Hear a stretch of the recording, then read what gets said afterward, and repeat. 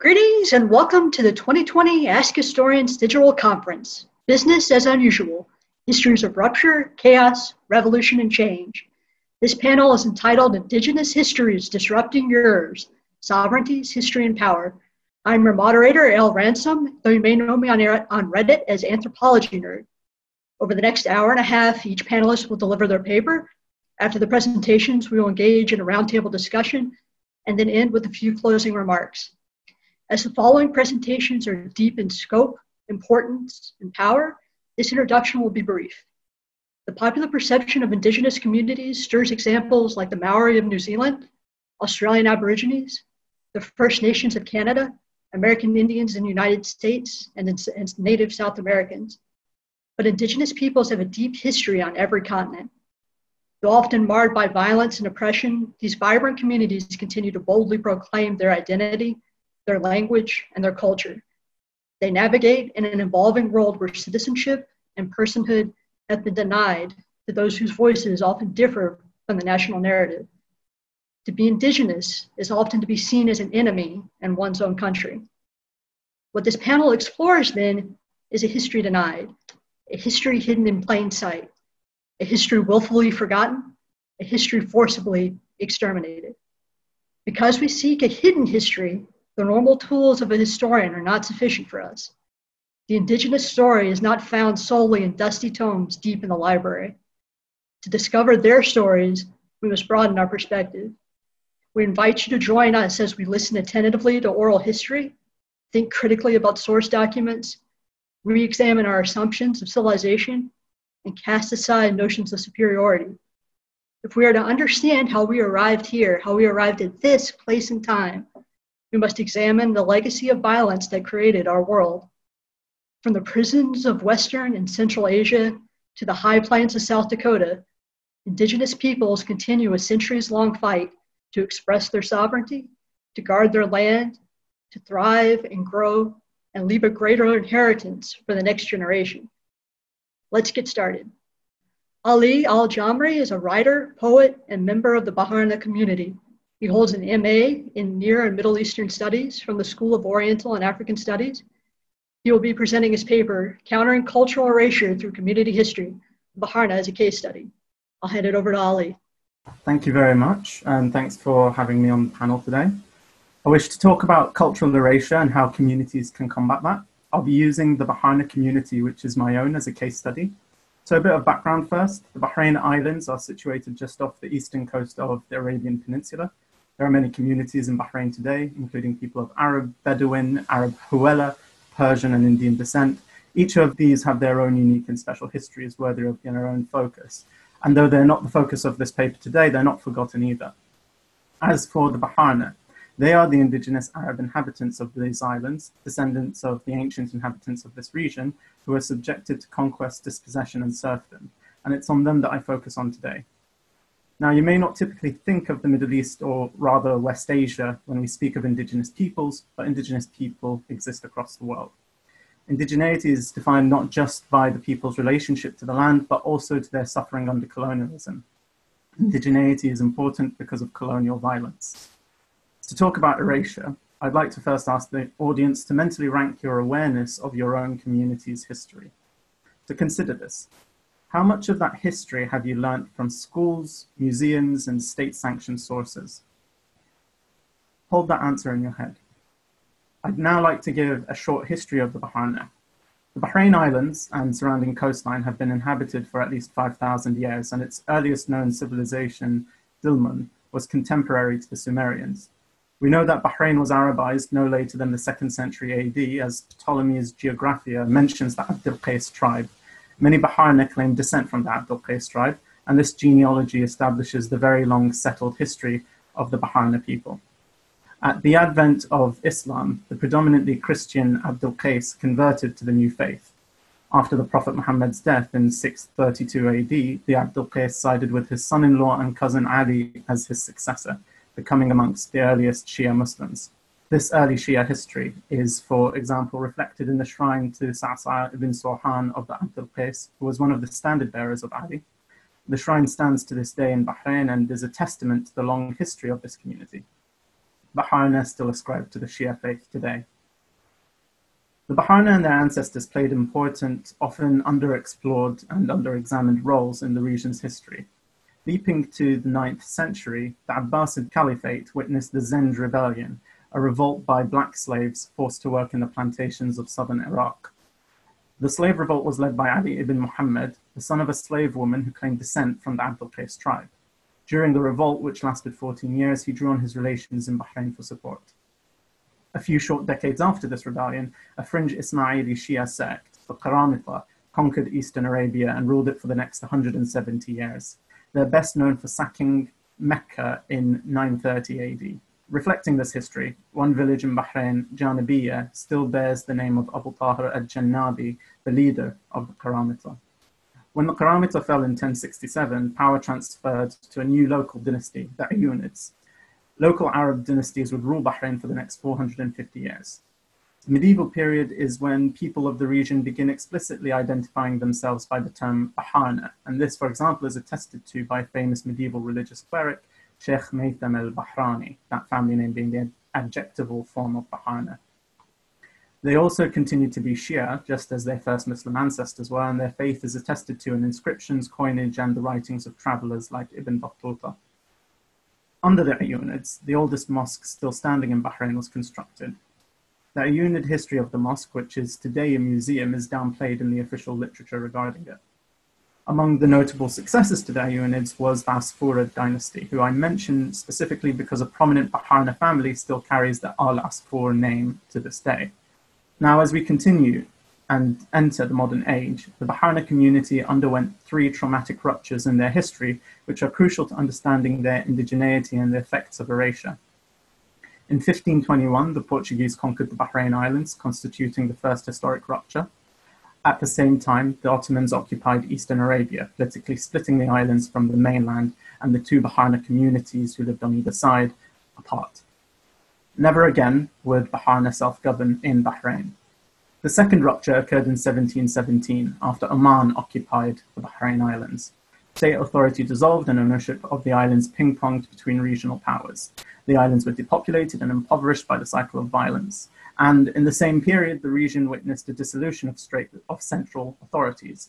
So the Safavids collapsed in Iran and the Ottoman Empire began to decline. Meanwhile, you had the first Saudi state establishing itself, and Bedouin settlers founded small polities like Kuwait. All this paved the way for the third rupture in 1783.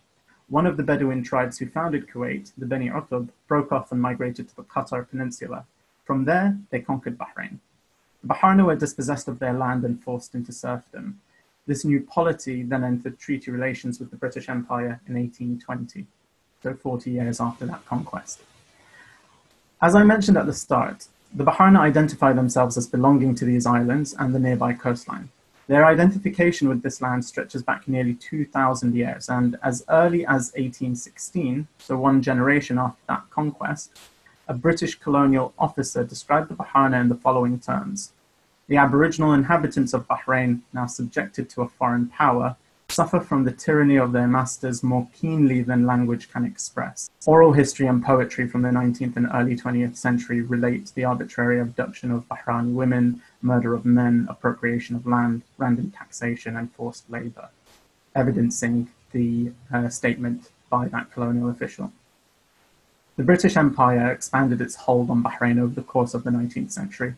By the 1920s, so 100 years ago, the mistreatment and the abuse of the Baharna was so extreme that the British intervened, forcing the abdication of the ruler and granting the Baharna basic protections. Multiple massacres of Baharna occurred in this time. In the long run, colonial interventions served to reinforce these divides. Modern Bahrain was built in part on the violence exacted against the Baharna community. So that is a very, very fast history. And having summed that up, I return to my question at the start. How much of your community's history do you know from official sources? Because of the history I have summarized, the answer would be none of it. The ties to the Abdul Qais, the distinctly Shia historical periods, particularly the medieval ones, the local dynasties whose descendants still live on the islands today, this is passed on only through Baharna oral and community history. If gaining knowledge about yourself and your history is an adventure you have to personally journey on, if it requires you to constantly question your received knowledge, if you find that the most important voices lie in sidelined oral histories, then your community has likely been subjected to erasure. Erasure is not accidental. It is a consequence of violence your community has been subjected to. The long Baharna history cannot be studied without acknowledging the violence exacted on this community. As long as it goes unacknowledged, erasure will continue. So how is the community trying to combat erasure? I now want to provide a few examples. Baharna history is everywhere on the islands. We have oral histories, poetry, textual records, and physical artifacts to back up the claim of a continuous and historic relationship to the islands. Instagram, which is the social media of choice in Bahrain, has become the unlikely home of countless local history accounts, with one for virtually every village and community in the Gulf. These accounts reach thousands. They record dialects, disappearing villages, and historical figures. They highlight the Abdul Qais history and genealogies of the oldest Baharna families. Diaspora academics have also been crucial, as they are able to author texts which may be controversial at home and distribute them through social media. Volunteer archivists are hard at work to digitize their records passed through families, with finds of records dating back over 500 years. In this context, the internet has been democratizing and a safe space. Activists and historians are careful in the subjects they choose and the language they employ, but with each post, they counter centuries of erasure. This has opened the door to further community engagement. Community activists are working on projects to capture the disappearing dialects and oral histories and visualizing them on maps. Collecting and translating 19th century poems orally transmitted to my grandparents' generation has been a project of my own. Community activists are now also looking at ways to empower young academics in order to shift the conversation in Western academia. Baharna are confident in our own history and indigeneity, but it is not enough for ourselves to know our history. Orientalism and racism is still rife in the study of Arab peoples and the people of West Asia, and Western academic hegemony contributes to this erasure. We're working hard to undo such damage. A key takeaway, then, is that erasure is practiced not against an individual, but against entire communities, and therefore only community efforts can overcome it. Thank you. Thanks, Ali. Next up is Wayne Buchanan. He is a cultural researcher at the Muckleshoot Cultural Division and holds an Associate of Arts from Centralia College and a Bachelor of Arts from Evergreen State College. He will be presenting his paper, Rupture and Resilience, the Muckleshoot People. Hatslahe, Wayne Titsta Muckleshoot Upstead. To all Cheds Galatzapsh. My name is Wayne Buchanan. I'm enrolled in the Muckleshoot Indian tribe, and I come from the Boise Creek people. So just a little note, this history is public knowledge. It's not sanctioned history from my tribe or the Preservation Department or committee. So just wanted to preface that. The Muckleshoot Indian tribe is a small federally recognized tribe in southern Puget Sound, nearing Auburn and Enumclaw, Washington. We are a Wachusett Southern Wachusett dialect-speaking peoples who have called Washington State our home for the past 10,000 years. Our name of Muckleshoot, Buckleshoot, and Wachusett derives from that of a place called Muckleshoot Prairie, where our reservation was established. Because of our tribe's complex nature, we are included within the Treaty of Medicine Creek and that of the Treaty of Point Elliott, being one of the few dual treaty tribes in the United States. For the past 10,000 years, Muckleshoot people have been living in villages throughout the Green and White River watershed drainages and into the Salish Sea, known as the Puget Sound, nearing what we would call today Seattle. We subsisted first through salmon, then predatory and passive mammals, both sea and land, birds, greens, roots, fruits, nuts, and shellfish. We spoke Sahaptin, Chinook jargon at times, our primary language of Wachusett, and eventually English. Our political governing body was made up of Ceab families. We practiced polygamy and exogamy, which created vast kinship networks for trade and access to hunting and fishing grounds.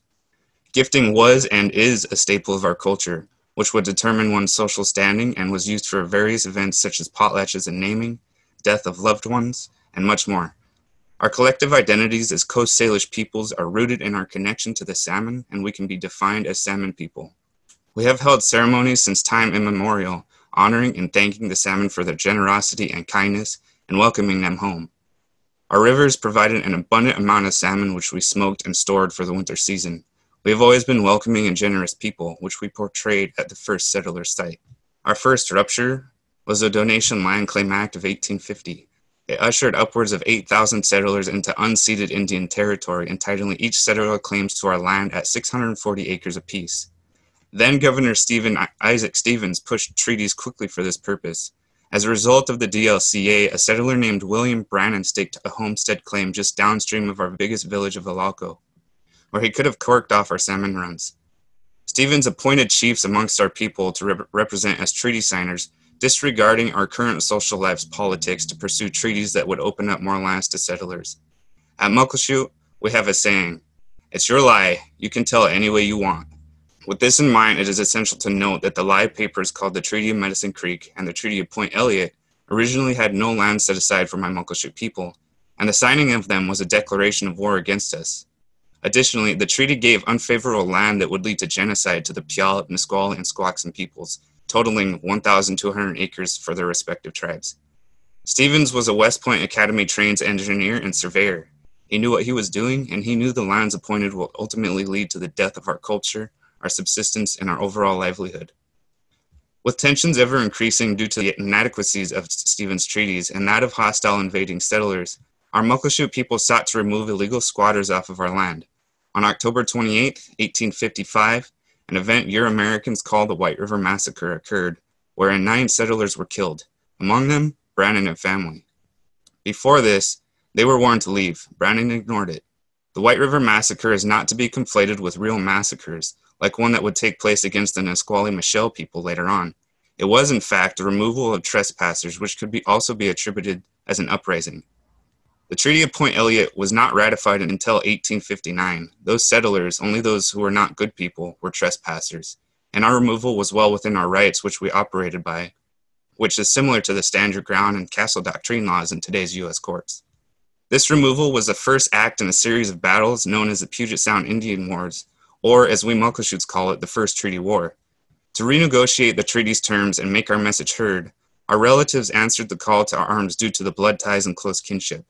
Instead of submitting to internment camps, our people, primarily Nisqually, Puyallup, Yakima, and my Muckleshoot people, rallied together to defend our homeland from invaders. After the intense battles from both my relatives and the United States militia, we entered a peace treaty during our stay east of the Cascades and eventually renegotiated at Fox Island Treaty Council. Perhaps this is one of the few wars against the United States government where land was regained through military resistance. The sacrifices of the warriors of the First Treaty War returned 25,000 acres to our people. 17,000 of those acres restored the land to the Puyallup people, 4,000 to the Nisqually, and my Muckleshoot people reclaimed 4,000 acres as well. We went to war for the sole purpose of retaining our homelands, and our sacrifices were well served. Though the establishment of our reservation in 1857 would be the first in a long line of limiting our sovereignty. Despite our victory of the First Treaty War, federal and local Indian policy throughout the years got the best of us, and ultimately led to our community land dwindling to half an acre with a community center burned down by teenagers from neighboring cities. Our people suffered from poverty, where it was said to have been amongst the most impoverished tribes in the states. Additionally, the state of Washington passed laws that limited the tribe's right to fish for salmon.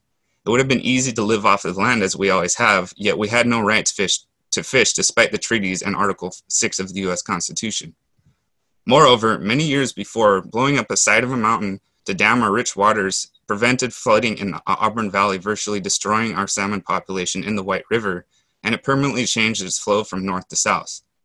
Because of this and tensions from 1900 to the 60s and 70s, an event transpired that we call the Second Treaty War, also known as the Fish Wars.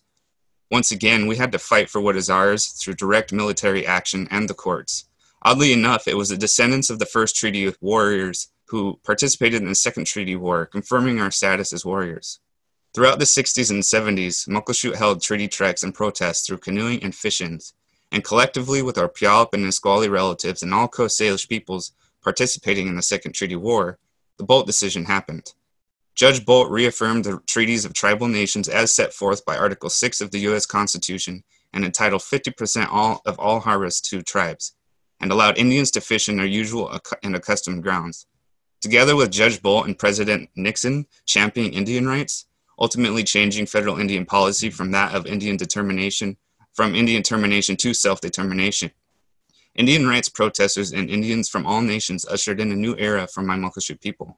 Since the resurgence of ancient religious practices in the 1970s, canoe culture revitalization in 1989, opening the Muckleshoot Casino in April of 1995, the quest for reclaiming our ways as well as the robust economy we enjoyed before the invasion and occupation is in part due to warriors within and outside of the tribe. Muckleshoot is a historically rich tribe connected by ties of blood and marriage with the Puyallup, Nisqually, Snoqualmie, Wenatchee, Kittitas, Palouse, Nooksack, Yakima, and even as far as the Saulteaux Indians in Ontario, Toronto. The land that is now Auburn, Washington was traditionally called Elalco, the biggest Muckleshoot village, which the United States government turned into settler homesteads and eventually named it Slaughtertown, and then changing it to Auburn. Muckleshoot people have lived in their aboriginal homeland for thousands of years. Strengthened by intermarriage for strategic and resource advantage, our migration from Longhouse Village to the reservation to individual allotments has all taken place within a few miles radii. We have always been here. Reclaiming our land base was chief among the tribe's goals when it became clear that our economy would recover through gaming. The tribe now owns more than 25 times the land base of its original reservation. Hi, that was great, Wayne. Thank you. Next up is Kyle Pittman. Kyle is a Nez Perce and Yakima descendant. He's a graduate student at George Mason University studying digital public humanities, as well as a moderator for Ask Historians. He'll be presenting his paper, Inherent Sovereignty, Disruptions to Indigenous Nationhood. Tuts Lahain, Ian Witnikissa, Kyle Pittman, Ian Nimipu. Good day, my name is Kyle Pittman, and I am a descendant of the Nez Perce and Yakima peoples. I grew up on the Puyallup Indian Reservation in Tacoma, Washington, but my family comes from our reservation in Idaho. I tell you this because proper introductions are important for many Indigenous peoples. They serve to lay the groundwork for building all kinds of relationships, familial, social, or political.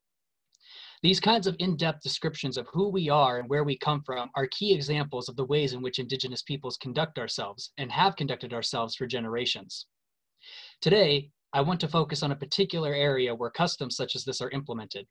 This area concerns our existence as sovereign entities. Indigenous peoples have been historically marginalized and continue to face daily oppression from the modern nation states birthed out of centuries of racism, colonialism, and paternalism. From the forests of Brazil to the halls of the Supreme Court of the United States, the preservation of our being on all fronts is under constant threat. To defend ourselves, we need to take advantage of the systems we've been introduced to and exercise our inherited will of survival bequeathed by our ancestors who sought to secure a future for their descendants. It is said among our communities that our ancestors were thinking not just about the next generation or the generation after that, but that they considered how to act in the interest of the next 7 generations, a tenet that continues to guide us as those descendants. One of these considerations is the implementation of the concept of sovereignty. Indigenous peoples today encounter many struggles arising from either the challenging or erosion of the sovereignty our nations possess. For the purposes of this discussion, I will be specifically speaking about the sovereignty possessed by the Indigenous peoples who reside in what is now called the United States, who are commonly referred to as Native Americans or American Indians. The sovereignty our tribes claim is of vital importance to the preservation of our status as polities and the ability to exercise a level of control that has gradually been disrupted, displaced, and dismantled. Even now, issues of sovereignty greatly impact the relationship between Native nations and the Western polities seeking to limit or even quell tribal political existence. Just this year, the Supreme Court case of McGirt v. Oklahoma saw the borders of the reservations in the state of Oklahoma restored to recognition as it concerns criminal jurisdiction over those who commit on-reservation crimes, as these borders were previously ignored to the point of erasure. In 2018, the Supreme Court decision of Washington v. United States reaffirmed the understanding that culverts were obstructing salmon migration in Washington state, constituting a violation of the treaties signed between the federal government and tribes, and proving to be detrimental to both tribal cultures and the struggling salmon population. And in 2016, the struggle over the construction of the Dakota Access Pipeline in North Dakota on the unceded traditional lands near the Standing Rock Sioux Reservation demonstrated more than ever the need to assert our sovereignty after the pipeline was relocated from Bismarck to right outside the reservation, a move based on health and environmental concerns for the city of Bismarck. But in order to understand how these challenges have come about and why Native nations are regularly acting to defend the sovereignty, we must examine the historical precedents for the claims to sovereignty. The Native nations of North America have interpreted sovereignty in our own contexts and exercised this since time immemorial. Barring a lengthy discussion on how to accurately define the term sovereignty, classifying it as a political status that entails a measure of jurisdictional power over a specific territory allows us to identify this quality in the historical record, and the manifestation of this jurisdictional power can be seen in the abiding by of customs of indigenous nations. For example, the indigenous Hopewell culture overlapped with the indigenous Adena culture throughout the Ohio River Valley, connecting with various spots through a vast trade network and spreading Hopewell culture enough that it extended from the Great Lakes to the Gulf of Mexico. They lived in permanent communities and practiced horticulture. And what set them apart from many other cultures is that they built monstrous earthen monuments. Tens of thousands of these mounds have reportedly been built across the country. It has been said that in order to accomplish this work, high levels of political and social refinement were required. On the east coast of the United States, the Haudenosaunee, commonly known as the Iroquois Confederacy, operated a complex government structure with a functioning constitution known as the Great Law of Peace, and an alliance between several nations. The Haudenosaunee designated the lands within their boundaries according to the traditional homelands of the tribes that comprised the alliance, but noted that these boundaries existed because of linguistic differences, not a separation of national boundaries via politics. To accomplish this, it was recognized that each of the comprising tribes had to relinquish some of their existing sovereignty to the other nations of the Confederacy. The Haudenosaunee also created wampum belts, items comprised of beads or shells sewn into intricate patterns that were used sometimes to signify the forming of relationships. In other words, they were a formal means of ratifying treaty negotiations. To provide a more specific account, in the work Paper Sovereigns, Anglo-Native Treaties and the Law of Nations, Geoffrey Glover investigates the treaty-making process between English colonists and native nations in the 17th century. He reviews collections of English records as well as recorded native oral accounts to paint a better understanding of the native positions with regards to the treaty-making process, an act of formal recognition of another nation's sovereignty. He particularly examined the writings of Gabriel Archer, who was the official recorder of the Virginia colony and who documented many of the encounters of Jamestown with natives, particularly with the Powhatans. Glover contrasts Archer's observations of indigenous customs with how things were recorded with traditional European methods of establishing treaties. He says, quote, Archer's letter did not resemble what most Europeans would have recognized as a legal document of any kind, much less a land claim. There were none of the Latin formulas so familiar in European treaties, no lists of witnesses, no signatures, not even the X marks found in treaties between the English crown and illiterate Irish clansmen. In a startling departure from European conventions, Archer offered an account of treaty making on Indian terms, pointing to the exchange of shouts and other indigenous rituals as proof of friendship between Newport, an English captain, and the Indian king. End quote. But while it is true that we could not write in the languages of the Europeans at first, the languages that most written documents would have been transcribed into, native nations were not ignorant of the treaty-making process, and these treaties were to occur in our languages and within our realm. The records of English interactions with natives demonstrate that in order to survive, the early colonists insisted on following indigenous customs with regards to politics due to the simple fact that they couldn't afford not to. They were outnumbered and at times relied heavily on the native population to sustain them. But what this means is that from either an indigenous or a European perspective, it was noted that Native Americans were operating within our own geopolitical sphere of influence with our own complex systems of governance and territorial management, which strengthens the claim that we recognized our own right to our territories, our own laws, and our own distinct cultures, which all typically constitute the elements of sovereignty. A further evidence of this status was evident in later periods as well. In 1763, the British issued a royal proclamation that decreed settlers should abstain from settling beyond the Appalachian to preserve the territory belonging to the Indian nations that assist the British against the French. And even George Washington's administration acknowledged the sovereignty of Indian tribes as it gradually became cemented in American legal systems, if only to create a testimony of the sovereignty of the United States itself in the eyes of European nations through faux humanitarianism and civilized warfare. Definitively, Native nations considered ourselves sovereign, both by our own standards and the standards of Europeans. Over time, this understanding would come under scrutiny, and the political status of Native nations would, and still does, swing like a pendulum, going from a more or less complete ranking of sovereigns to a diluted classification of domestic dependent nations. We can see these drastic changes occurring in the 19th century, where the sovereign status of Indians was a given. Now it is riddled with limitations in the form of plenary power and connotations of quasi-sovereign status. As demonstrated, Native nations historically operated with similar characteristics of European nations, even garnering the recognition from these supposedly superior polities. Yet as colonization and westward expansion progressed into full-blown imperialism, the United States sought to diminish this status, attempting to disrupt the long-standing existence of Native nations. The Marshall Trilogy of Supreme Court cases enshrined the doctrine of discovery into the American legal tradition, resulting in the loss of land titles for American Indians. The General Allotment Act of 1887 dissolved communal land holdings of tribes and sold off so-called surplus lands. The Indian Citizenship Act of 1924 forced American citizenship on all American Indians. The 1934 Indian Reorganization Act shoehorned tribal governments into an Americanized format. The passing of Public Law 280 in 1953 ushered in an era of political termination and forced relocations to urban centers. And the criminalization of American Indian religious practices until 1978 and a lack of protection for our burial grounds until 1990 all constitute the marginalization and suppression of sovereignty spoken at the outset of this paper.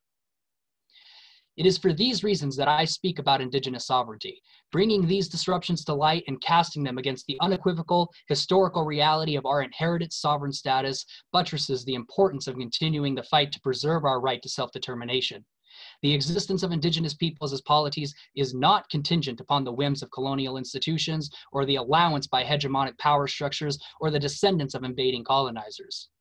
As demonstrated today, our existence as polities is rooted in historical fact. And as long as we continue to practice our ways of being, our sovereignty will not be disrupted permanently. Thank you, Kyle. That was great. Next up, we have Miguel Fernandez. He is a third-year history and French student at Manhattanville College. Originally, he is from the Dominican Republic. He'll be presenting his paper, Remembering Malinche, the evolving role of language in the events and the memory of the early Spanish conquest. Thank you very much. My name is Miguel Rivas Fernandez, and today I will be talking about language, its role in the early Spanish conquest of Mesoamerica, and how its use has evolved throughout time, as well as influenced our perceptions of these events and their image of their main characters. When Hernán Cortés and his party of Spanish conquistadores met the Aztecs and their ruler Moctezuma, the Old World collided with the New World. The conversation between both men has generated much scholarship from historians who attempt to decipher the true meaning of their exchange. Being unable to communicate directly, the two men relied upon the translation of a native Nahua woman named Doña Marina, also known as La Malinche, who became Cortés's interpreter as he traveled to the Aztec capital of Tenochtitlan. As would be expected, nuances were lost in translation, and Moctezuma's speech was not fully understood by the Spanish nor accurately recorded by chroniclers. Misconceptions about what he had said have arisen, both from Spanish and Nahua sources, reflecting the influence that language, as well as its use and misuse, can have on how events are perceived. Marina's role as interpreter, as well as the conversations between Moctezuma and Cortés and the accounts of the encounter written by both Spaniards and Nahuas, all show the central role that language played in the early conquest, and also show the influence that language has had on the historical record and memory of the events ever since. A discussion on language and communication during the early conquest must start with the woman who facilitated it. Doña Marina was a Nahua woman of noble descent, whom at a young age was sold into slavery to Maya people in the Yucatan region. Eventually, she came to be in the possession of Hernán Cortés, given to him along with 19 other women after the Spanish defeated the Tabascans. Moving from a Nahua region to a Maya region enabled Marina to speak both languages, and she was able to communicate with the Spanish through Jerónimo de Aguilar, another explorer who had been stranded in Yucatan years prior. Highlighting her importance, chronicler Bernal Díaz del Castillo makes it a point to tell Marina's story before narrating the meeting at Tenochtitlan, saying, quote, "Without the help of Doña Marina, we could not have understood the language of New Spain and Mexico," end quote. Later accounts, such as the Lienzo de Tlaxcala illustrated codex made with the help of natives, also emphasize Marina's role and presence, always depicting her centrally located between Cortés and the natives, showing that both the Spanish and the natives viewed her as central to the narrative of the conquest. Doña Marina's central role in the conquest has earned her a mixed reputation in the historical memory. In her essay, Rethinking Malinche, Frances Cartoonan explains how early historical recollections of Marina were positive, regarding her highly for helping defeat opposition to Cortés, bringing Christianity to the natives, and being mother to Martín Cortés, who is considered the first mestizo. Cartoonen makes the argument that a negative view of Marina became prominent as Mexico gained its independence in 1821, as she became a scapegoat for centuries of Spanish colonial rule. She became portrayed as a traitor to her race, as having aided the conquest in exchange for sexual favors from Cortés, and in being the mother of mestizos, but this time not in the positive light of being the mother of Cortés's child, but in the negative light of undesired racial mixing. This association shows part of the complicated relationship that Mexicans have had both toward their mixed heritage and their past. In blaming Marina, Mexicans gained both an easy explanation for the events that happened and a way of, at least subconsciously, rationalizing their racial attitudes toward their heritage. As accounts from Marina's own point of view do not exist, it is impossible to know her true motivations. It is worth noting, however, that she was given to Cortés as a slave, so there is a possibility that a slave-master relationship has been understated in the historical memory. Despite this, it's clear that Marina both played a central role in the conquest and has featured heavily in the historical memory of the events ever since. Marina's role is perhaps most important when analyzing the conversation between Cortés and Moctezuma. Interesting differences can be seen in the portrayal of the speech by Cortés and the Nahua account within the well-known Florentine Codex. The following excerpt of Cortés's account portrays Moctezuma as very deferential to the Spanish. Quote, "From what you say of the great lord or king who sent you hither, we believe and are assured that he, the King of Spain, is our natural sovereign. Therefore, be assured that we will obey you and acknowledge you for our sovereign in place of the great lord whom you mention, and that there shall be no default or deception in our part. And you have all the power in this land, I mean, wherever my power extends, to command what is your pleasure, and it shall be done in obedience thereto." End quote. The Nahua account in the Florentine Codex differs from Cortés's, but interestingly, still retains some of the deferential tone of Moctezuma's remark. Quote, "I am not just dreaming that I have seen you and have looked at your face. I have been worried for a long time, looking toward the unknown from which you have come, the mysterious place. For our rulers departed, saying that you would come to your city and sit upon your throne. And now it has been fulfilled, you have returned. Go enjoy your palace, rest your body, welcome our lords to this land." End quote. It is interesting that both the Spanish and Nahua excerpts have a deferential tone.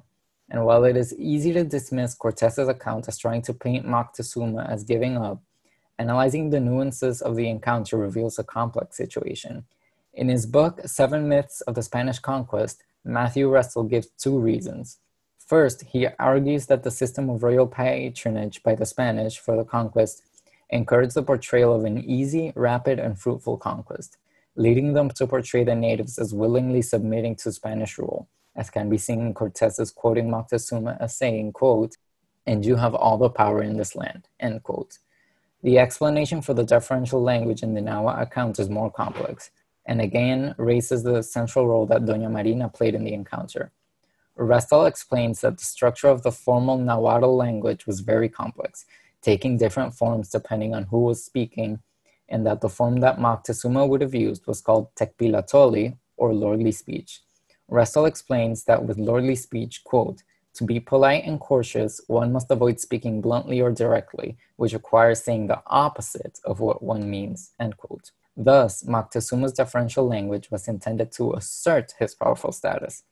Complicating matters even further is Doña Marina's role as translator, as although she was able to understand lordly speech thanks to her noble origins, translating into Spanish erased the nuances of Moctezuma's words. Additionally, it is important to remember that Cortés's account was written within a year of the events, while the Nahua account in the Florentine Codex was written decades later. Evidently, language has played an important role in the perception of the events surrounding the early Spanish conquest. It is important to remember that whoever is writing about an event always has a specific agenda in mind, and key to understanding these events is keeping the intentions of the writers in mind.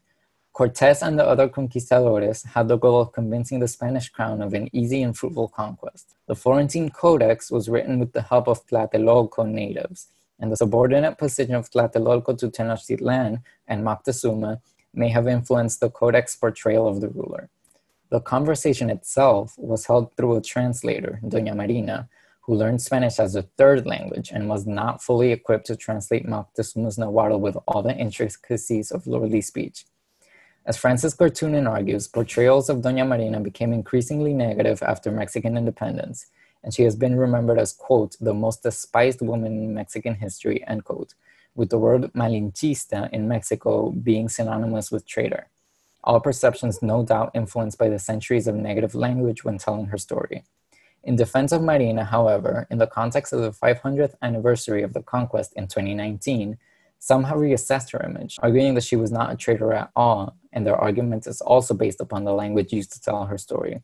David Marcial Perez, in an article for newspaper El País, argues that Marina was not a traitor because she was aiding her Maya brethren by allying herself with the people who could defend them against the threat of Tenochtitlan. The idea that Marina betrayed Native Americans is caused by the portrayal of indigenous people as a homogeneous, unified group against the Spanish, instead of the multitude of groups that they actually were. By naming all the groups Indians or natives instead of Mexica, Tlatelolco, Tlaxcalteca, Maya, etc., one portrays the events in a Eurocentric idea of race, creating a situation where they are remembered as one unified group, and a figure like Marina, who may have looked to help her people in opposing Tenochtitlan, ends up being remembered as a traitor to her, quote, race, instead of being remembered for her central role in a complex series of events. Moctezuma might even be easier to scapegoat than Marina, as it was under his leadership that the Aztec Empire was lost to the Spanish. Analyzing the intricacies which surround not only Cortés, Marina, and Moctezuma, but also those who write about them, shows how important it is to understand the role that language played in the events that surround the early conquest and accounts of it thereafter, as well as the importance of acknowledging the role that language continues to play in our understanding of the events. Thank you. Thank you so much to all of our panelists. We're now about to enter into our roundtable discussion. So first up, question I wanted us to address is, a couple of you have touched on how Indigenous history really takes a different perspective. In the traditional view of history, we really highly value the written word.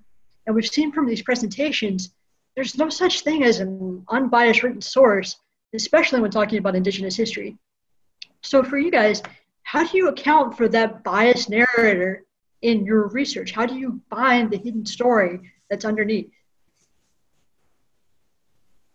I guess the way I'll tackle this first, I guess the way I do it is I try to, depending on what the context of it is, right, I'll try to see it how the Indigenous peoples would have seen it. I try to put myself in their shoes, right? And I do the same thing with my own people. You know, that's how you decipher treaties, right? You view it as how the treaty signers would have understood it. And so for me, that's how I tackle that question. I take account in what the written word is, but I also take into perspective what they would have understood it as, depending on their political dynamics of their own way of governing, right? So similarly to Wayne's answer, a lot of us grow up with these kinds of stories, these histories, the alternate or the unknown or subaltern narratives that aren't prevalent in the mainstream. And so for us, when we go out there and we recite these narratives, we're just saying the things that we grew up with. We're telling the truth, the reality that we've heard and experienced from our families, from that have been handed down by our ancestors. And so, there is a struggle when we do that, because sometimes it can run counter to what the mainstream narrative is. And that's when we have to fall back on our ability to get involved in these institutions, to learn the ways that we can present this information, to make that effective argument, so that way we can start to correct those existing narratives that are out there. I think there's a big space for imagination, compassion, and maybe even a little bit of role play in terms of reading and understanding such sources. And you really have to think, what's been left unsaid. And maybe those who are writing or relaying the sources, what are their blind spots? What do they not recognize? So when reading colonial sources, for example, this is a guy who is reporting to his boss, usually, and he wants to keep his job. So even thinking about all the other things that come with a colonial document, you are reading reports from someone to their line manager often. So how are they presenting what they're doing?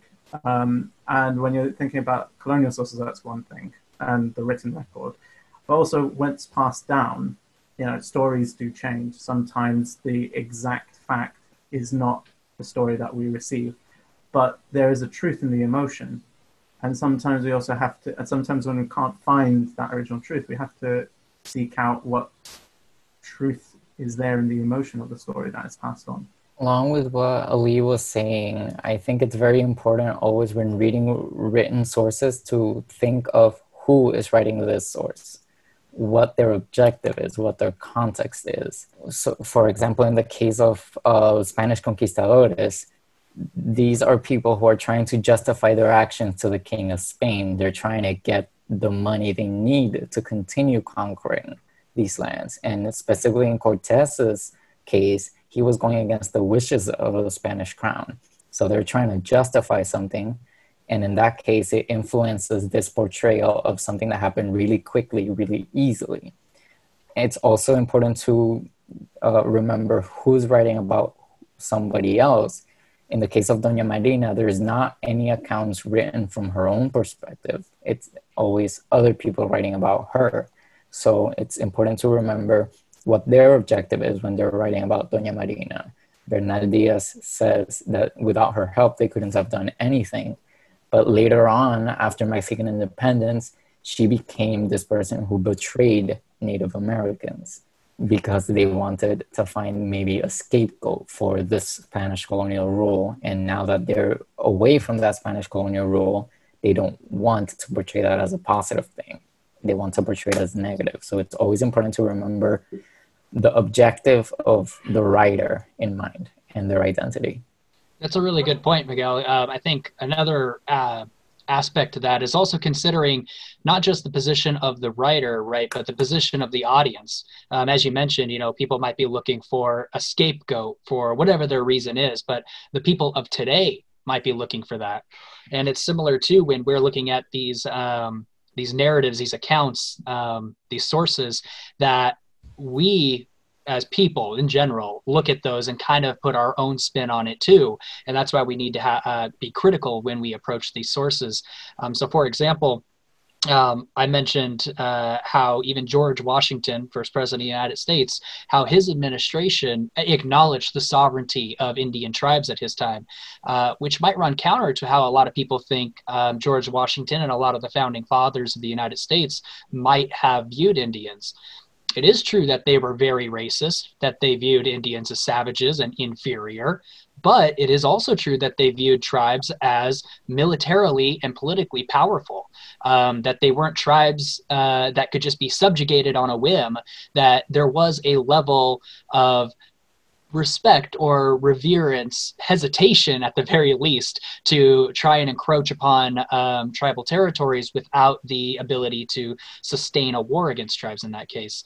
And so bringing that back into what we're talking about, that's a kind of narrative that I think is lost maybe on a lot of people who look at American history, and could be the case with any history that they look at, because they're projecting their own ideas, their own preconceived notions onto those narratives, and that kind of distorts what the historical record actually says. What a theme I'm kind of getting is that for Indigenous history, you got to work a little harder, right? You gotta examine a couple different sources. So, Ali mentioned even going into some archaeology and some sites. Kyle and Wayne, Miguel, you guys were talking about oral history and bringing that in. So how do you fold that together? There's a lot of different strands that you have to weave together to tell the story. What are you guys' thoughts about that? A lot of our history is locked within the tribes themselves. So there's a lot of history, like say my tribe, for example, we don't really want the broad public to, it's not for them, it's for us, right? And that goes back to the whole principle of intellectual property. And Greg Younging did a really good Elements of Indigenous Style guide when writing about Indian people, right? Families own these stories, right? Like my family owns the story of the Star Child. So a lot of that is locked within individual families within a tribe, right? This concept, at least for here, this concept of a tribe is not anything what you would really consider a tribe, right? It's a confederation of families, basically.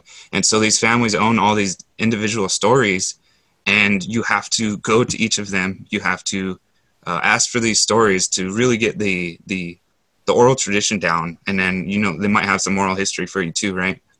Dr. Joshua Reed, he wrote a book about the Macaw. He does a really good job about blending oral tradition into modern academics. Just a very good book. But for me, that's the best way you would go about doing this. Do the Western academic thing, but also focus on oral history and the people that you're really researching, right? I mean, develop that relationship with them. Yeah, there's a level of ethical procedure to follow when it comes to working with these kinds of sources, and interdisciplinary too, as well, trying to navigate your way through these different methods, these different sources, to see how they work with each other. So, in my studies, anything concerning Indigenous histories, you're going to be looking at a variety of sources, regardless whether they're written, whether they're oral, whether it's archaeological. And it's necessary in order to paint this full picture. And in my opinion, I relate that back to a large part of that necessity to look at these different disciplines and these different sources is related to colonialism itself. And as is well known with the Spanish conquest of Mexico, sources were destroyed, right? These works by the Maya, by the Aztecs, were intentionally sought out to be destroyed. And that is the case too with many of the tribes further north as well, where our own ways of telling history and reiterating things were destroyed, or because we might have had different lifestyles, were not preserved in a way that is common in Western cultures, in the Western worlds. So it does require a bit more level of work to be more in depth, to be more involved. And it does make that difficult at times, but especially for those who have a vested interest in these histories, it's the work that needs to be done. And I think that's why we're willing to go through and to commit ourselves to that work. I think Kyle and Wim have talked great about the methodologies in this regard. I think one other thing about this is, as you pull together from such a variety of sources, it makes you recognize, it creates a sense of humility, I think, in the researcher, that the written word cannot be taken at its word. But to accept that, then that means that nothing can be fully taken at its word. We are always creating a picture, a representation of that past history, and we are trying our best to understand it, but we must also recognize that we do not have the full picture, even as we smash the idea that these old written texts written by a colonizer were the full picture and were accepted as a full picture. When we break that, we have to accept that that is an incomplete picture, and what we are presenting is also, to a certain extent, an incomplete picture. And I think that that's actually, that's not a position of weakness. I think that's a position of strength, and it's a position of maturity towards the work. I think what Ali is saying about there not being a complete picture ever is important, because there's always going to be multiple sides to any story. And I think that's one of the things about studying history, that one, add difficulty to it, but also to make it very interesting, because you can always find different ways to portray a story, to piece together a story. And it's always worth keeping in mind that there's always going to be a different perspective on that while you study it. So you're never going to reach a level of perfection with the story you're trying to understand or trying to tell. And that, I think, is also important to remember when trying to put together these stories. So a lot of you are teachers, right? Or you have students, or even we're reaching out through Ask Historians to teach. How do you teach somebody that's coming from a very probably, uniform Western mindset? What tips and tricks do you advise for them to say, okay, you got to look a little deeper now, right? You can't just read that one source. So how do you help them? How do you get them along going on that process? Yes, it depends what we're teaching, right? So I do a lot of, teaching about my culture and our history and everything. One of my favorite things to do, at least with regards to the Second Treaty War, the Fish Wars here, I like to bring people from this Western mindset who may or may not be allies, but they're genuinely curious. I bring them to these fishing forums where it shows the overt racism from these fishers here in Washington State, and showing what they don't know about our tribe. They think they know, but it's wrong in every aspect, even in Western academics, right? So I show them the nuances of the other side, right? And then I show them what we are, right? You can't really define my tribe, right? But you can show a different aspect of our life compared to what you would see on the internet. The internet's not a good source to learn about my tribe to begin with, but I use it as an example to show the differences.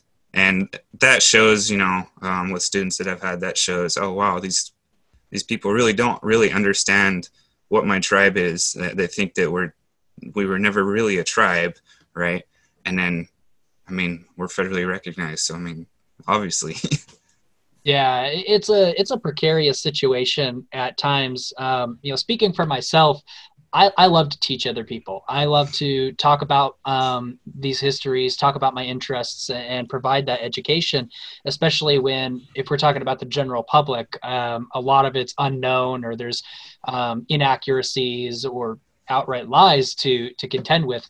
But it does get emotionally exhausting. It's laborious work, especially when you're in a situation where you might be one of the few people who has access to this information, or who's spent the time to study this information to try and bring it out to others.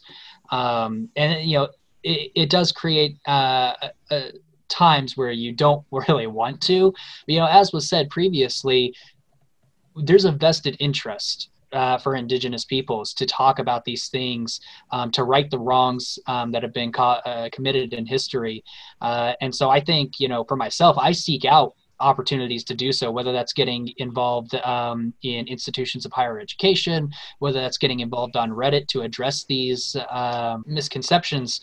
And probably, one of the most effective things that I keep in mind, or maybe not effective, but one of the most helpful things I keep in mind, is remembering that people don't know what they don't know. People are victims of these systems, are victims of these narratives that have been perpetuated. Even many Indigenous peoples have fallen victim to these very same narratives.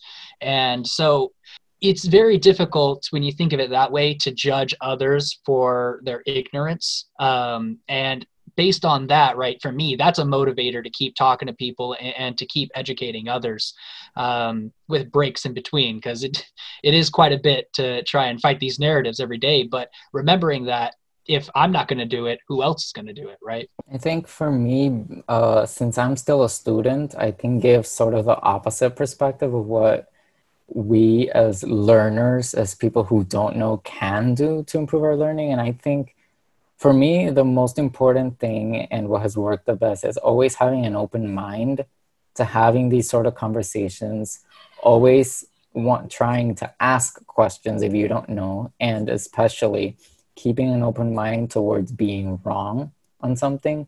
You're not always going to be correct in your assumptions or even in your discussion. If you are talking to somebody who knows more than you about something, then realize you might be wrong about that, and just be open to listening to that person and learning from what they have to tell you. And don't be afraid to ask questions, especially with resources such as Ask Historians. You can always ask a question. If your question isn't proper to ask, they will let you know, and you can find a way to find out what you want to know in a better way. I think when it comes to West Asian history, which is not a very caught on term yet, but when you talk about Middle Eastern history, you're immediately talking about a region, defining it by its colonial relation to the West. You're talking about decolonizing history as such. And even within academia and in Middle Eastern studies, I've got a master's in Middle Eastern studies, so I'm no better in this regard. there's so much that needs to be done in the academy in terms of viewing this history from multiple perspectives and understanding how to do that, let alone before you get to the public history side. So I don't have much of an answer. I think everyone's answers have been amazing, but it is a constant process and a learning process to figure out how best to do this.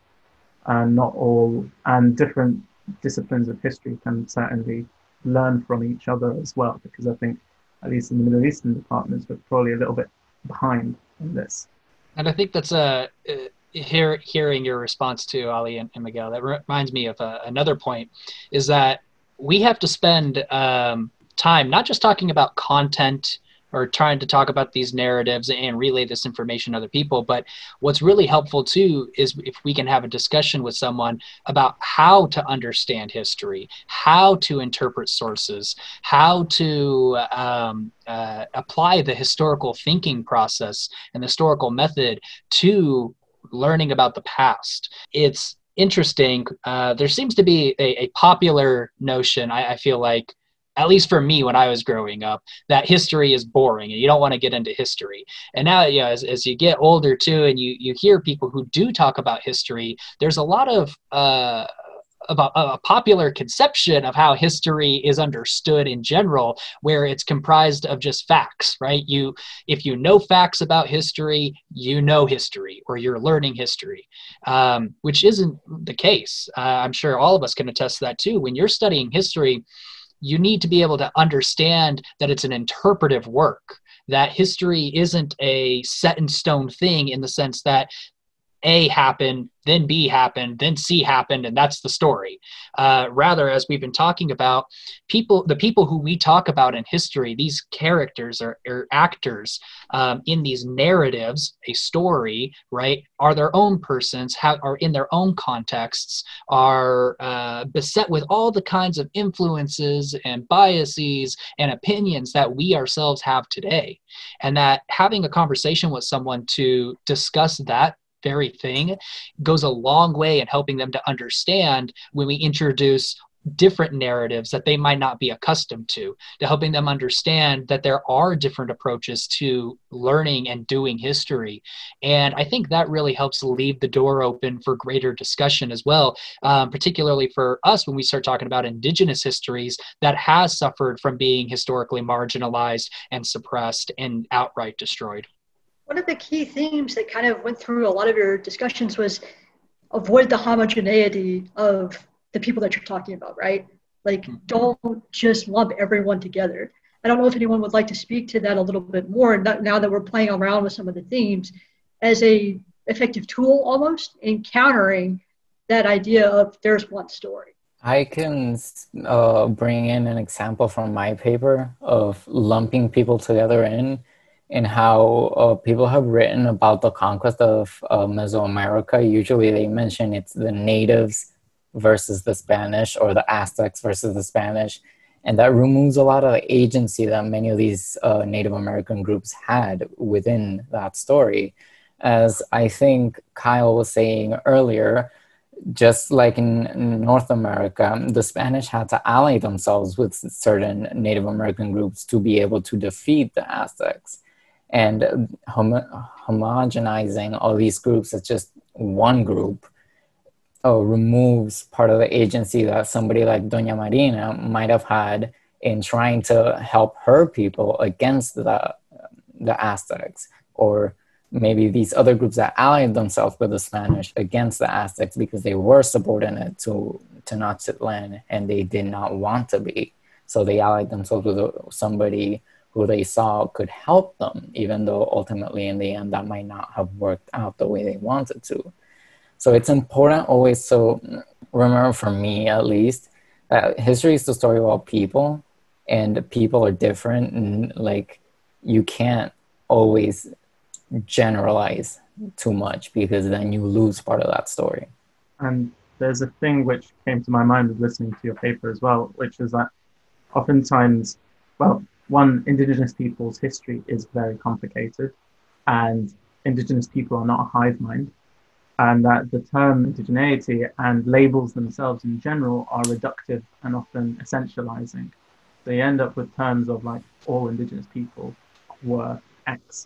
And that is helpful insofar as it gets you talking about the indigenous people and then immediately stop servicing the conversation, right? Because the real history is in all that complication in between, people who were all each acting within what they thought were their best interests.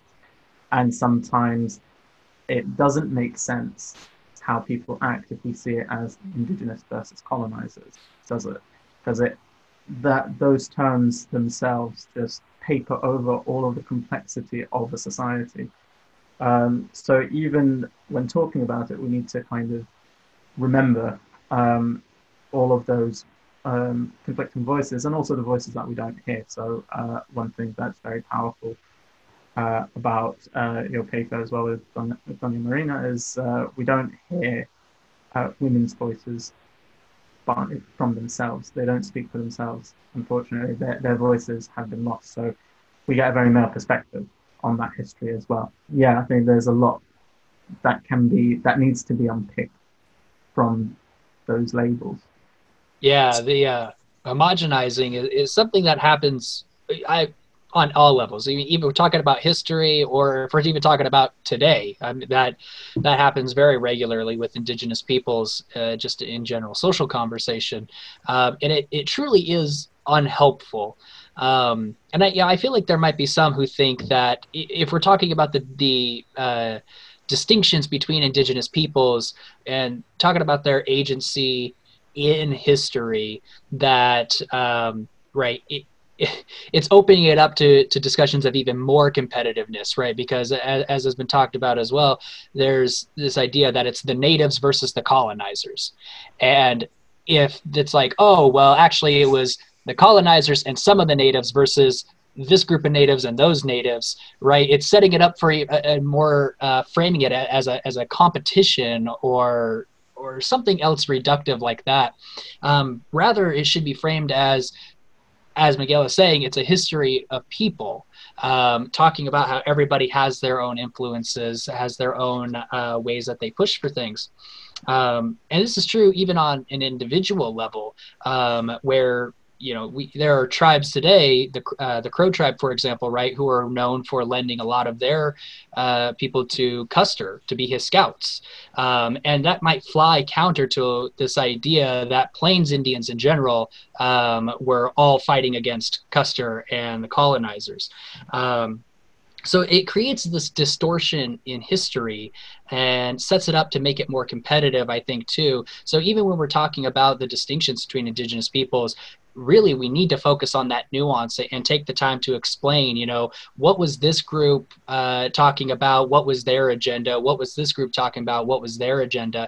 And that does make it more laborious. It makes more work for us when we start talking about these histories, but it is important, especially when we're trying to give that accurate representation of what's happened in the past. Right, you guys make a lot of good points, and to Ali and your point, for example, here in the PNW, people have this idea where in Indian history in general, right, it's us versus them, it's colonizers versus Indians, cowboys and Indians. It doesn't, people take things face value. I mean, you see that in social justice movements and virtually all across the board, right? In the same way here with cowboys and Indians and colonizers versus Indians, it ignores the nuances of the history.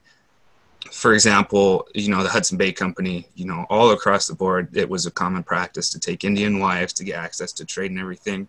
And through this, relationships were developed, it's where hybrid Indians came into play and everything, right? In our own Muckleshoot history, we lived in peace with settlers. It wasn't until the Donation Land Claim Act came that it ushered too many settlers at too fast of a time period.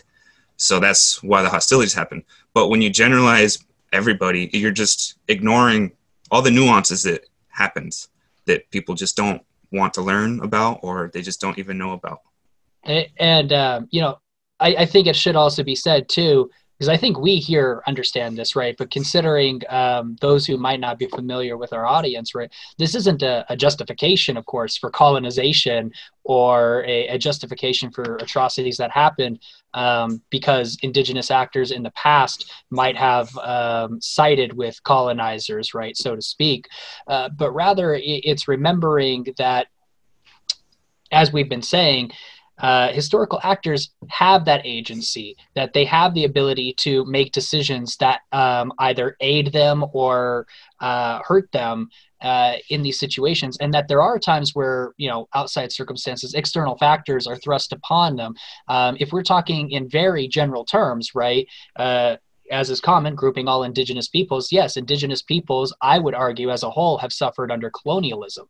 But that doesn't mean that in every single instance or every single case, right, that indigenous peoples were the noble savages who were miraculously perfect beings who were living in harmony with everybody, right? That creates further areas for stereotypes and tropes to develop that hurt us even today. I think indigenous peoples as a whole suffer because of this noble savage idea, because then it starts to get into arguments of inferiority, being simple-minded. And so I think a good way to talk about this, right, is remembering that, as again Miguel said, and pointing to that again, right, talking about history, you're talking about the story of people. This idea of being active agents in their own story, right? A lot of indigenous history, or the perspective from a colonial approach, is they're constantly forced into reactionary roles instead of being independent actors in their own right. And so in that theme, is there anything that you would like to share from your research, your study, about the importance of placing that active role, that active agent in their own way of navigating the world, and that we kind of lose when we just see it from a very colonialist perspective, when we read only those sources? Yeah, I think when we look at those sources, we have to remember they are elites, typically writing to another elite audience, and that they usually do not understand this subaltern, this indigenous community that they might be writing about. And in one example of that in my study was around events in 1923, which led to the application of Bahraini ruler. And preceding that, there were a lot of Baharna petitions to the British. So the British had kind of, the Bahraini ruler had his court, and the British had kind of established their own rival colonial court. And the Baharna were being oppressed, and they petitioned the British court. So what we see in the British records is there's a very derisive British resident as the kind of the most senior colonial agent, it's called. The resident was talking of Baharna as being these kind of weak people who cannot take their own destiny into their own hands, who are just there to be oppressed, and rather, you know, they kind of deserve their oppression if they can't do anything about it other than to talk to us. In fact, and this work hasn't really fully been done in academia, but in fact, the act of petitioning itself was an active response to their oppression. They saw that there were two courts as such, two governments, and they played one off the other, and it actually benefited. So when the British forced the application of the ruler, the Baharna got some basic rights. So in that way, they actually succeeded. And this is usually seen as the British were kind of forced by a lot of public pressure. Iran was staking a claim on the Bahrain Islands at the time at the League of Nations. They needed to be seen to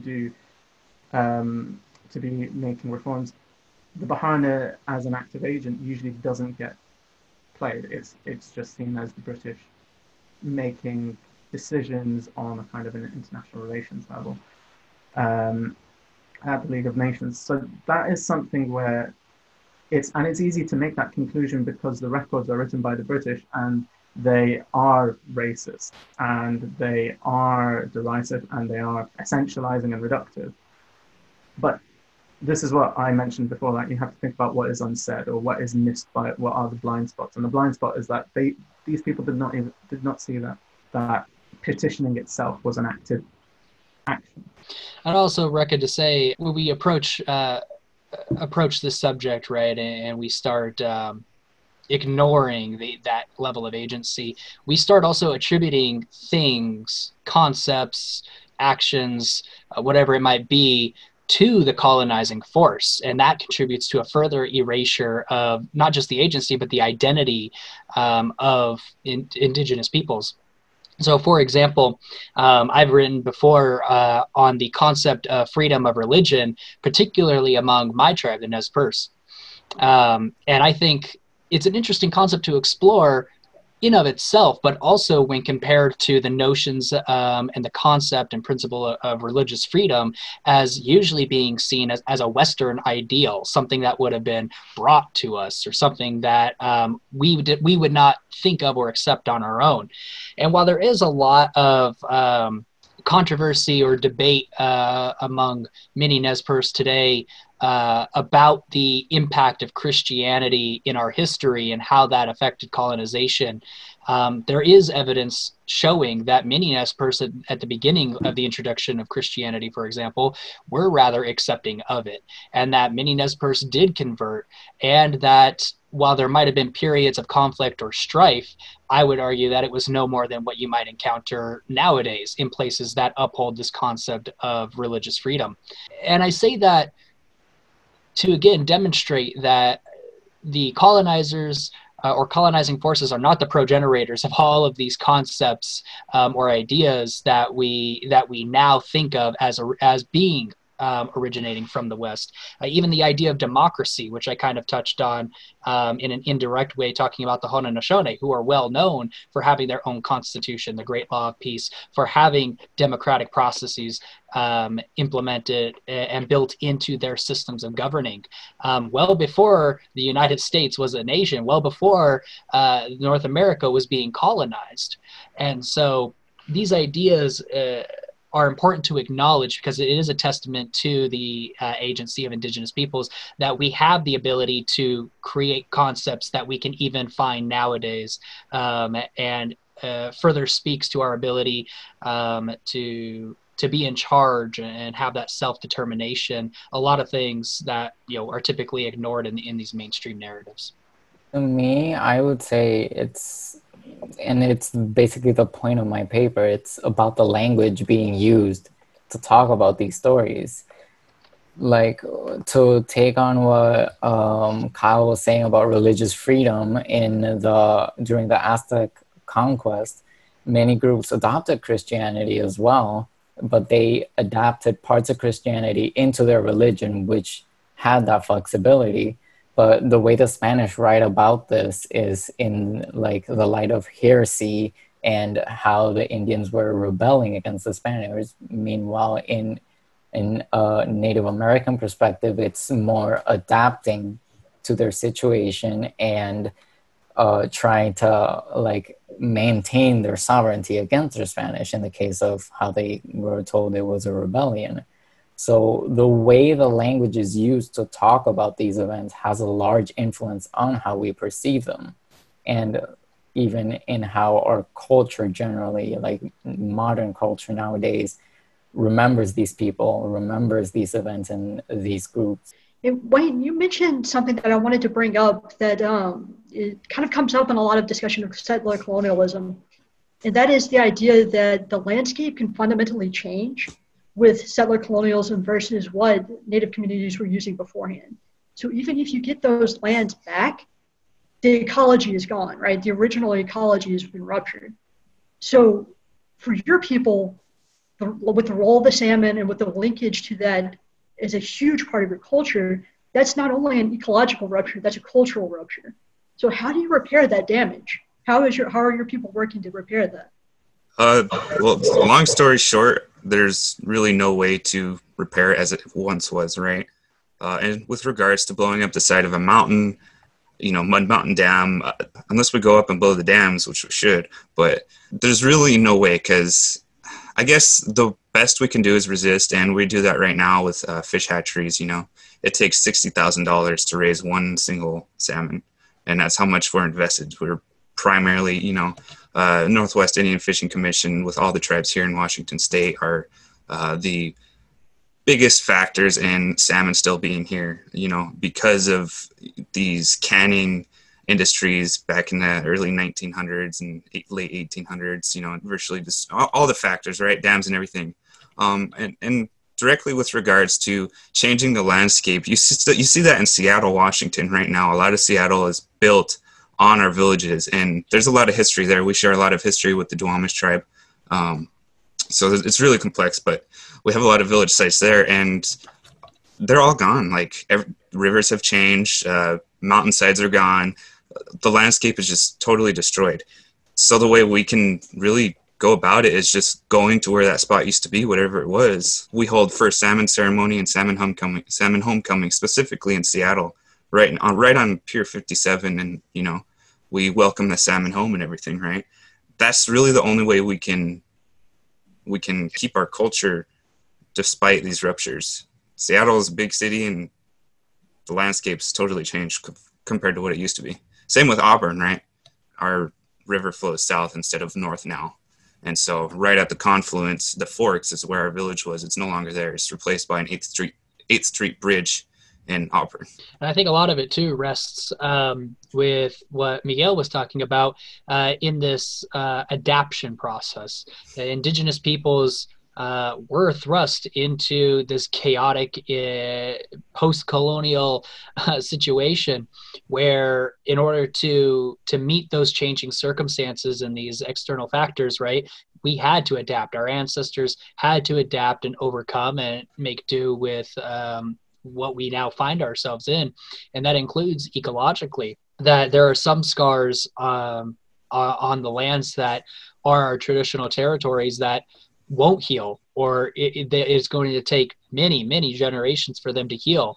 And so in order to accommodate that, we have to adapt. And I think Wayne brought out a good example. The damage done to the salmon population, it can't be stated what in just the time we have left to talk about the massive amounts that the industry, salmon fishing industry and fishing in general, has done to the salmon population, where our ancestors, our grandparents can talk about how, where salmon were prevalent, you could walk across their backs when they were coming back. Now you don't see that anymore. Wayne brought out how the tribe invests into helping the population rebound. And that's an example of that kind of resilience, that kind of resistance, that kind of adaptation to the situation that Indigenous peoples are used to doing by now, where we have to adapt to these situations, particularly imposed by colonial forces that limit our ability to fully exercise our independence and to make those changes ourselves. We adapt to what's now there, and it makes it difficult to do, but of course we do that adaptation with the hope of getting back to what once was. I think it's also important to contribute to cultural and historical institutions that try to keep these stories and these memories alive. Because, for example, in the case of Tenochtitlan, it used to be a beautiful city built within a lake. The accounts by the Spanish say it was as beautiful as Venice, but it was destroyed by the Spanish after the conquest, and they built Mexico City on top of it, and eventually they even drained the entire lake, and now all that remains is Mexico City. But there are institutions, there's museums and libraries within Mexico City that try to keep this memory alive. And it's good and important to always contribute to these institutions, as well as the people who study these stories and try to keep them alive. Ali, this gets back to something that's really important for your community, right? Yeah, I think in Bahrain as well, the kind of the environmental and ecological damage in the islands is immense. It's been desertified over about 2 generations. Spring water that used to flow freely from underwater springs has all dried up. And people remember these things, and people share these digitally and creatively. And I think, what Wayne said was, I found it quite very moving. And one of the things about this really is keeping the memory alive. It's often very difficult to repair the damage. Like, how do you bring back springs which, from which water flowed for thousands and thousands of years and in a lifetime have disappeared? I'm not sure if you can, but simply by remembering that it was there and that it has been damaged and taken away, partly by a lack of care about that land by capitalist forces.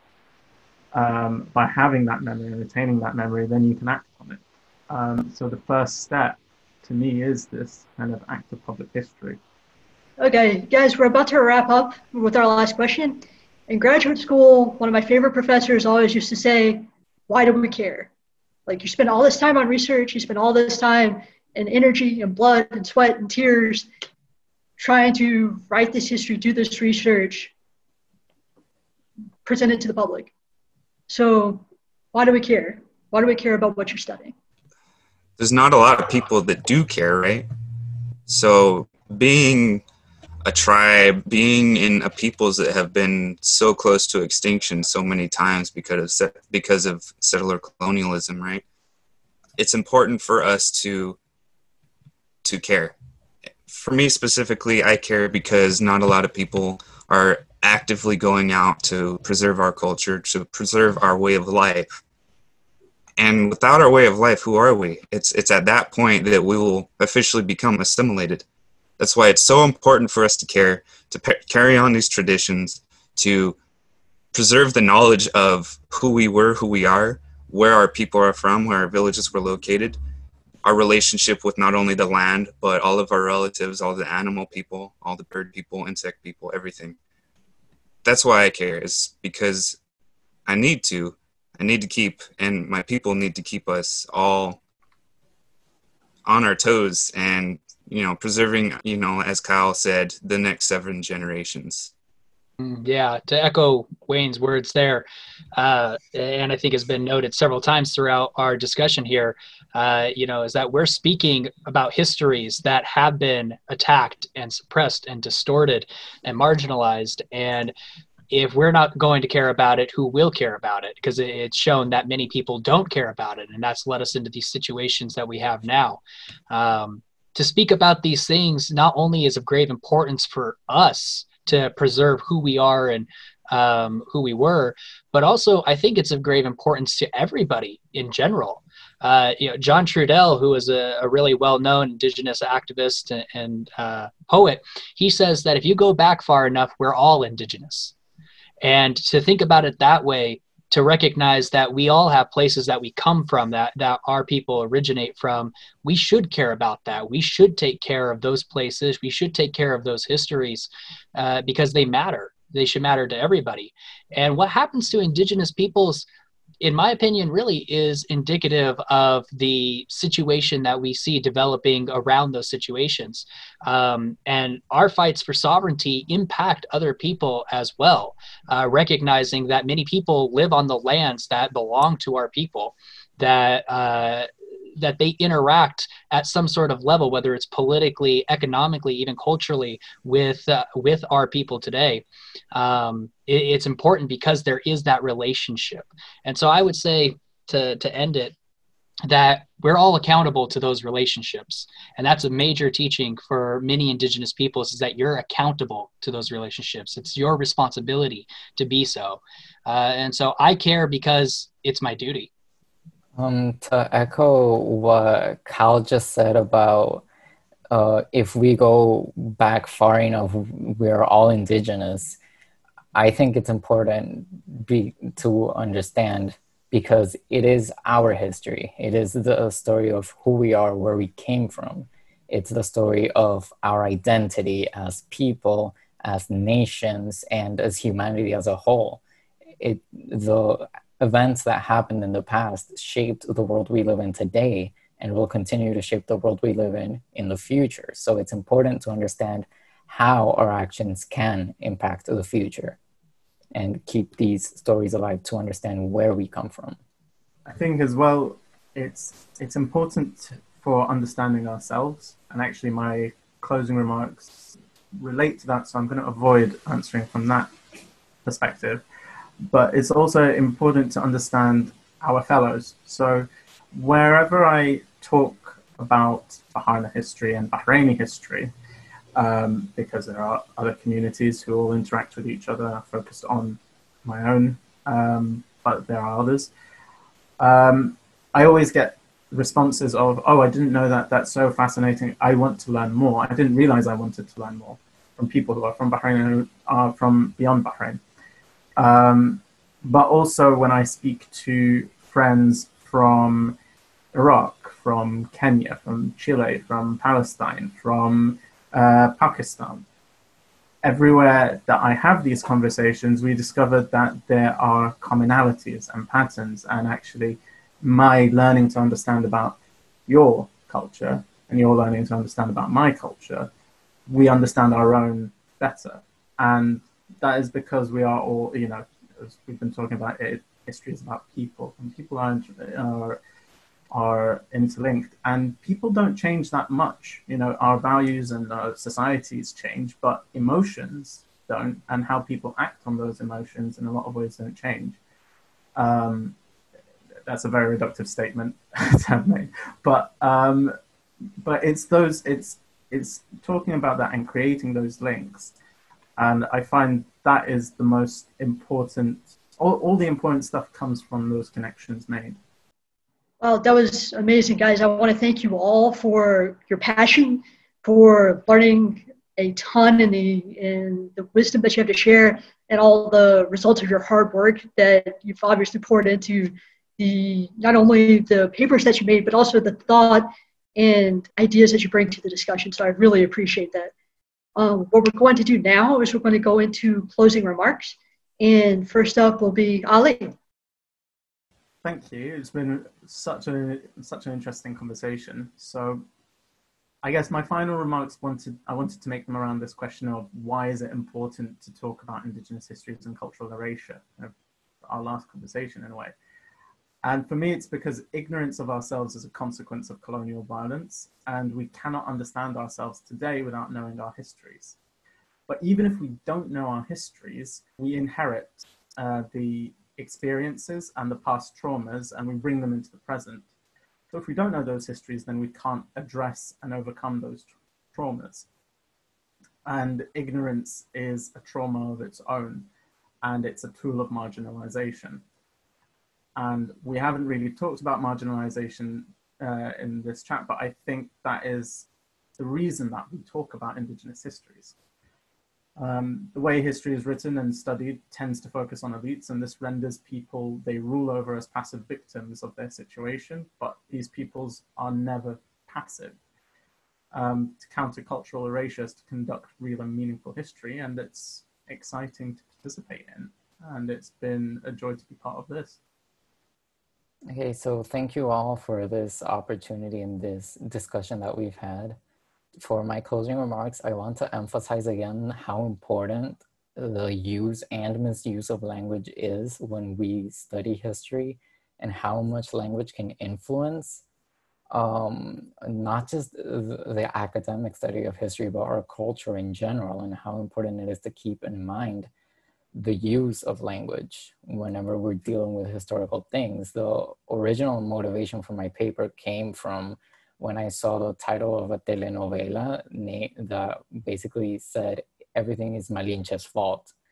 It's all about like how the world we live in today is influenced by these historical events and by the way we've spoken about them throughout the centuries, how we've written about them throughout the centuries. And it's very important always to keep in mind who is writing, what their objective is while writing, and that there's always multiple sides to every story. Thank you very much. I'd like to say thank you, Katsuyao, in the name, in the word of my people, for this chance that we've gotten to have here to discuss these things. They're very important topics, subjects that we've discussed here today that matter not just for us, but I believe for everybody. And for a closing remark, what I'd like to say is what many people might not know is that the original words for many tribes, the names that we have for ourselves, for the Nez Perce, it's Nimipu, they often translate into words or phrases that include the people or people. And I think that's an important thing to talk about, because when talking about Indigenous histories, far too often are we dehumanized. In the process of marginalization and the process of colonialism, through genocidal actions, Indigenous peoples often suffer from that dehumanization. And so I'd just like to leave off on a final remark to have everybody remember that Indigenous peoples are people. And when you learn about our histories and you learn about who we are and our identities, we communicate that to you. So when I tell you that I'm Nimipu, I'm telling you that I'm a person, that I come from the people. Indian people often say that our past is our future. And I see this reflect in today's panel with Miguel, with Ali, with Kyle. It's also said that our relationship with the past and the future, Indian people are a bridge between that for many, many aspects of life. So I with my closing remark, I got nothing to say other than, hey Shaba, Ali, hey Shaba, Miguel, hey Shaba, Kyle, and Al, Hisko, and my audience, how it tubes chill up. Thank you very much. Thank you all so much. As the presentations and ensuing discussion highlighted, issues of sovereignty, identity, resilience, and power reverberate through the history of Indigenous nations. The narratives we use matter. These are not solely academic debates. For example, narratives of the disappearing Indian and susceptibility to virgin soil epidemics explained away centuries of violence in North America and excused an absence of investment in the public health infrastructure of Indigenous communities. If the narrative everyone knows is Indigenous peoples are doomed to die, why invest in helping them live? Currently in the United States, we are reaping the fruit of this mindset. American Indians are 3 times more likely to contract COVID-19, 5 times more likely to require hospitalization, and 1.5 times more likely to die from the novel coronavirus than their white neighbors. Native Americans, like other minorities in the United States, were not born more vulnerable to COVID-19. They were made more vulnerable by a structurally violent world we all inherited. It is up to us to decide how we change that inheritance. In your country, Indigenous peoples are fighting to protest pipelines, to break dams, to guard sacred spaces, and to free those in prison for practicing their own religion, speaking their own language, and telling their own story. It is my hope and the hope of each of us on this panel that you leave here today enraptured by a new way to look at history. We hope you're armed with a deeper understanding of how to find and how to listen to the Indigenous stories of your homeland. We hope you join with us as the fight for sovereignty and survival continues in the face of a deadly pandemic and the astonishing potential of an increasingly connected digital world. For Ali, Wayne, Kyle, and Miguel, thank you so much for taking this journey with us.